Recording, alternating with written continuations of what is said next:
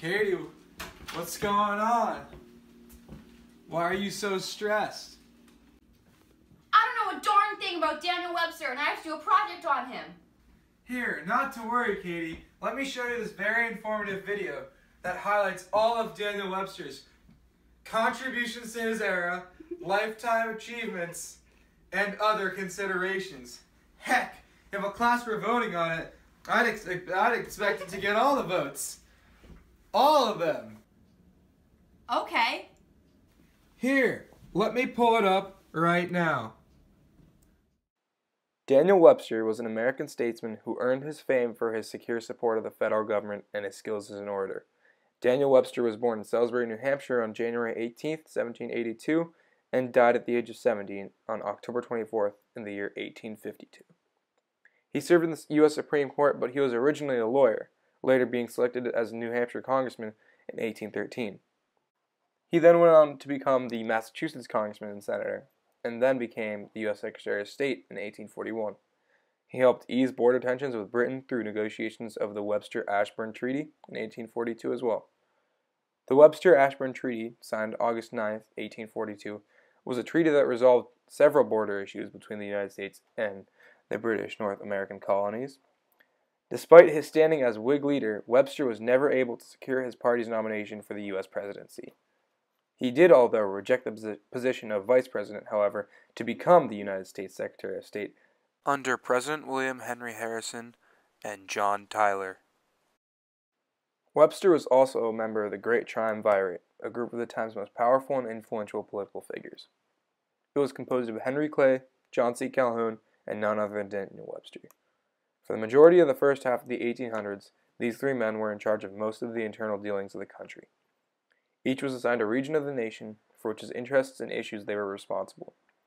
Daniel Webster, being once senator of New Hampshire and Massachusetts, was tasked with representing New England. Webster solved many issues affecting the people of New England and pursued many of their interests.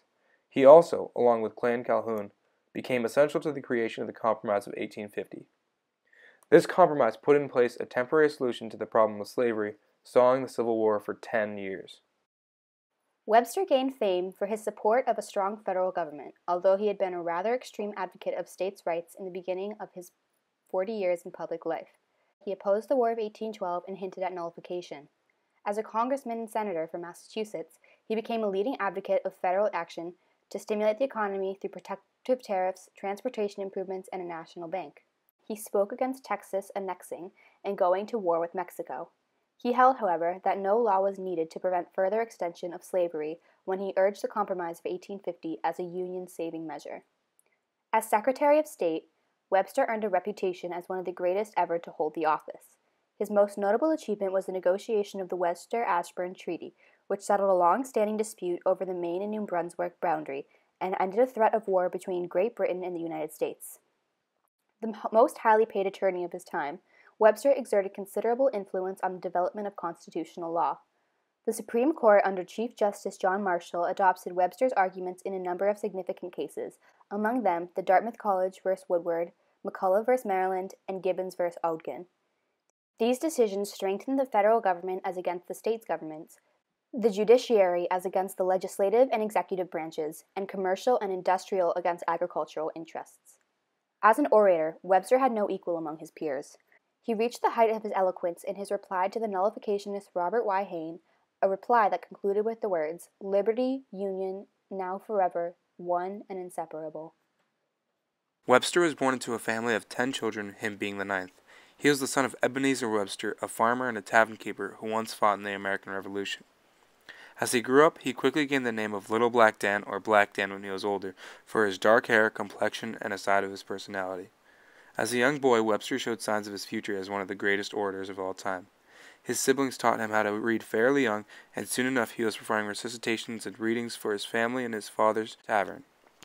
Webster then attended Dartmouth College at the young age of 15, where he was deemed one of the best at public speaking. As we have seen, this talent was put to good use. Wow, who would have thought you'd learn so much about Daniel Webster in one video? Heck, if I was in the inductee committee at Antebellum University, where the hall is dedicated to honoring those people who had the greatest lasting impact on the antebellum period in American history, I would definitely induct Daniel Webster. And if you wouldn't, you're wrong. And that's an insult to all the people who worked on this project. Such as... Everywhere you look,